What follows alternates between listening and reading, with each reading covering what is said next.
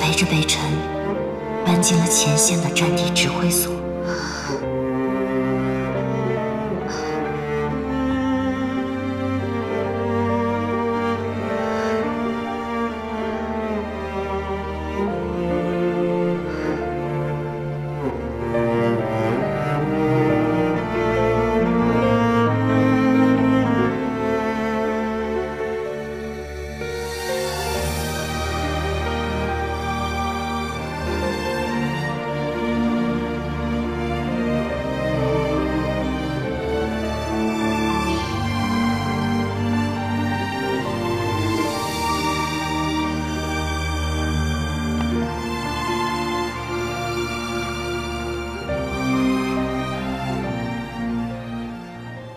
总司令，北平传来的消息，皇父已经准备与日方商议停战条件。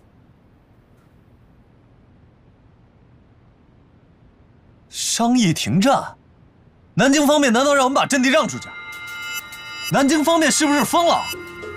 你觉得他们这么做还配当中国人吗？是啊，是啊，是啊。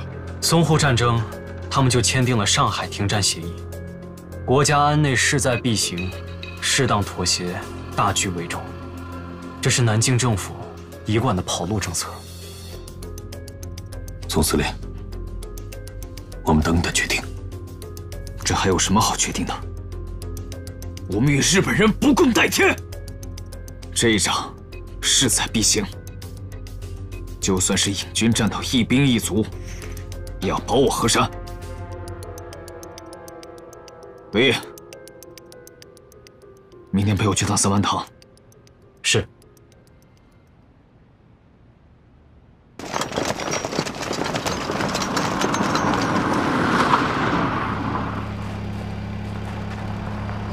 敬礼！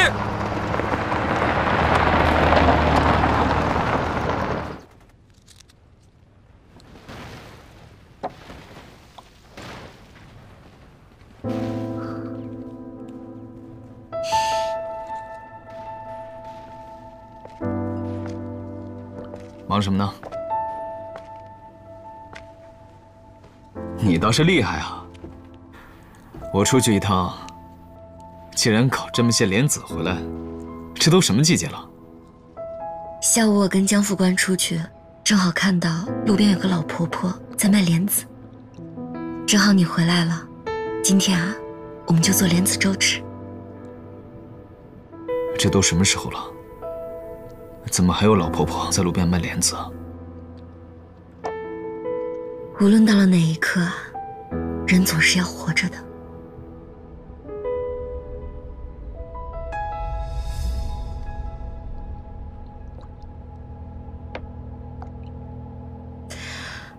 哎，你这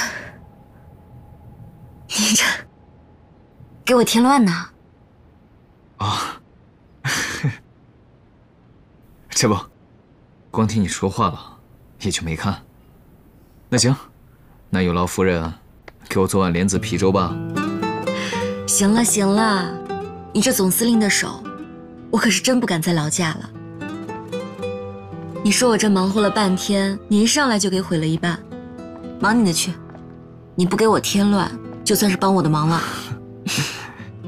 我怎么听着你这话不像是在夸我呢？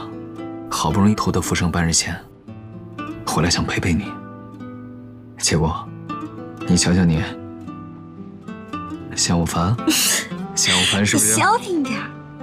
好啦，你这有半天的假，赶紧处理一下公务，我这还忙着呢。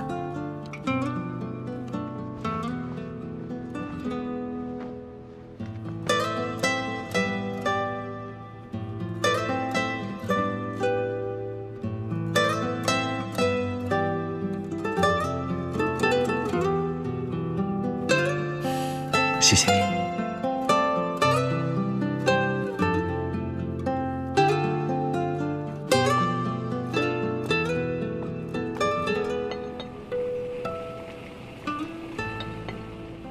总司令今天下午亲笔昭告各部队、各将领：国将不国，军人有何颜面苟活于世？今此大战在即，定与日军血战到底，誓与北新共存亡。